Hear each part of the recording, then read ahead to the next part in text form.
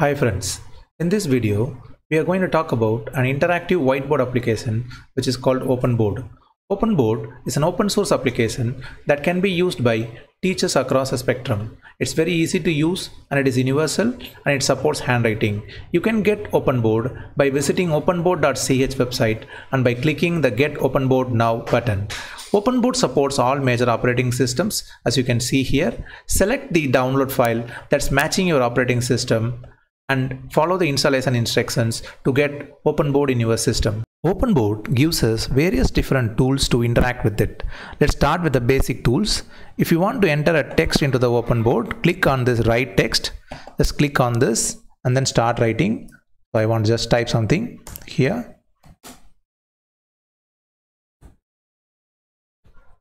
You can adjust this again to any size that you want. If you want to change the color, just select on it and change on this color wheel and select any color that you like. So it will be changed to that particular color. Now you can move it anywhere. So this is the text option. Then if you want to draw a line or something like that, then you can draw a line like this. This is the line drawing option. You have a pointer which you can use it to point onto the board, whichever area you want to point, that you can point onto the board. Then you have this free annotation tool using which you can write free writing. This will be very useful when you are using a tablet PC in which you can write with a stylus. There is an eraser option which you can use it for erasing. And this is a hand icon which is used to move this area.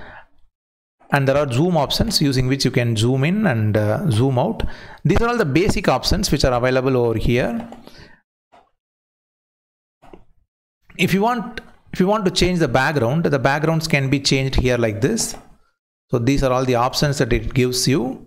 If you want to change it to black color or grids or rulers, so let us keep it like this.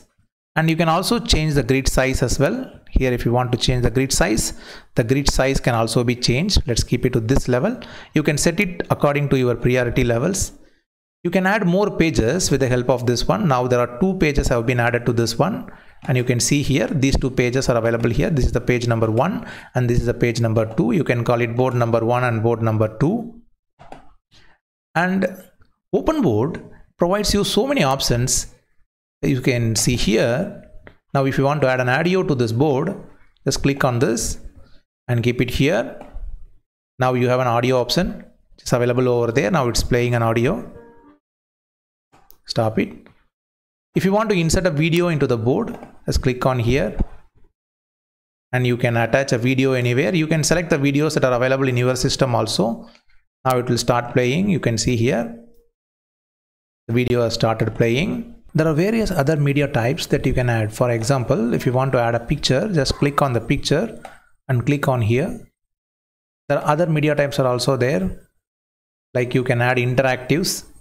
There are plenty of interactives are there. In this video I'm not going to explain all the interactives. Let's take one interactive as an example. Just take this interactive, which is a table. You can just add a table here to this and then it's becoming it's a full-fledged working table which can be used with school children. Select this choose option. Just select this and keep it here. So this is a multiple choice question type of a thing. So let's go and edit it here. So I want to just create a small question. So let's type something. What is the capital of our country? What's the capital of our country? Let's type 3 answers. So first answer, let's type Chennai. So this is the correct answer that we are going to type. So let's type a correct answer. There'll be a third option. You can also add more options. So let's keep it here with the 3. So once you have done here, just click on the display. Now this question is ready. You can keep it here. Now let's make it bigger. Now select the first answer. It comes in red color. So if you select the second answer, which is the correct answer, it comes in green color. That means you have selected the correct answer. You can again click on the reload option so that it reset back to the original state. So like this, there are a lot of other interactive components are there which you can add to the whiteboard to increase the interactivity in the classroom. Say for example, let's take this one, the scale. Say this is a scale thing. You can see here on one side there is 20 kg is there, on the other side there is a 5 kg components are there. Just I'm going to put one by one here, 3. Now when I put the fourth 5 kg, it comes to 20. So these, if you are a school teacher, you can use this type of illustration to convey the concepts in a very powerful way. In addition to the interactives, there is another category which is called applications. These are some of the whiteboard applications. Say if you are a maths teacher, you can use a ruler in the whiteboard. Just a ruler is available. As you change the size here, you can change the size according to your requirement. Similarly, you can take a compass and you can adjust the radius here. And if you want to draw a circle, just go here and draw the circle like this, which you can demonstrate in your classroom. Similarly, there is a protractor. You can take it here.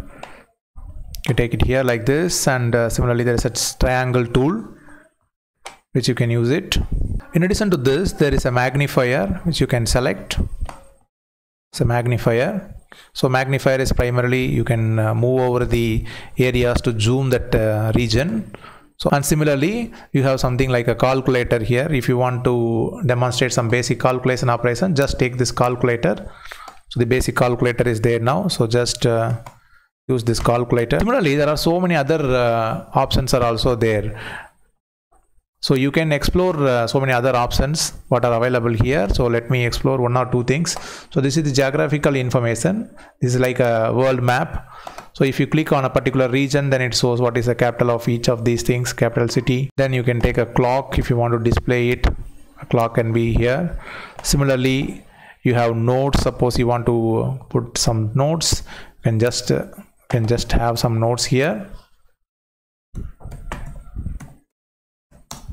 You can just type something here. Similarly, you can create a stopwatch. Suppose you are giving a task for your students for 30 seconds or something like that. Just set the stopwatch for 30 seconds, then start play. So the stopwatch starts playing. So once it reaches the 30 seconds, it will give an alarm so that you can notice that the 30 seconds have passed. Thing is there. So if you are teaching the concepts of cell, you can just take it here. Just close it here. So if you click on it, goes inside and explain what it is. You can click on the I button to understand what it is. You can click on each of these things to know what it is. Another important application is this dictionary. You can select a dictionary into the whiteboard. Then you can search any keyword. Say I want to search operating system. So it brings me the definition of operating system from the free dictionary. So by this, what you can do is you can try to you can show the meaning of any of the words with the help of dictionary that is attached to your whiteboard. Another interesting option is the QR code option, where you want to share some URL or something. I'm typing a URL here and then I'm clicking on this one. Now what has happened is it has created a URL. It has created a QR code for that URL, which you can display in your whiteboard. If your students have a smartphone, and they can scan this QR code to directly visit that particular page. So this can be used to share links to any of the pages. So QR code displaying in a whiteboard will be very useful in so many class scenarios. Click on this web browser icon to launch a web browser. Now I'm going to go to Google. From here, go to Google. Now let's search something. I want to search Pondicherry. So now you can see here all these tools, whatever I listed, those tools will work here also. That will work in all the websites. Say for example, you want to highlight something like this here, it can be used. Now I want to click on this link. So let's go to Pondicherry Wikipedia page. So here, say I have a collection of images. Now I want these images. So click on this button and select the area of the screen. What you want to clip, just select this region. Now then here comes a pop-up. Just click on add to the current page. Now this will be added to our noteboard here.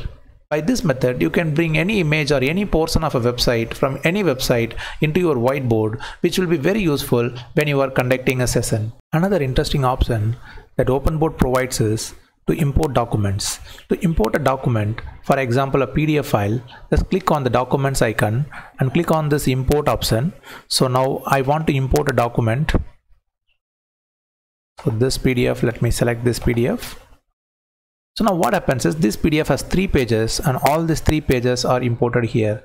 Let me select the first page. Now this has become part of our whiteboard. Now you can click on this zoom icon to zoom the portions of it. Now still all the tools, whatever I have narrated you so far, they can be applied on this PDF also. So you can highlight, you can use the pointer option, you can draw, say you can also add some text to it. You can add some text to this PDF.